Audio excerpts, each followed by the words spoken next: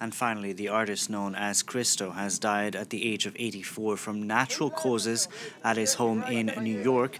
He worked in collaboration with his wife until her death. Their large-scale productions took years of preparation and were often costly to erect. His office issued a statement saying he lived his life to the fullest, not only dreaming up what seemed impossible, but also realizing it.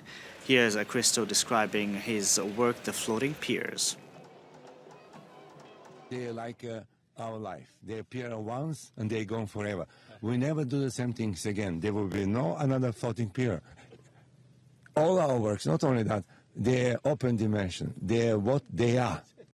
That's it from me, from all of us on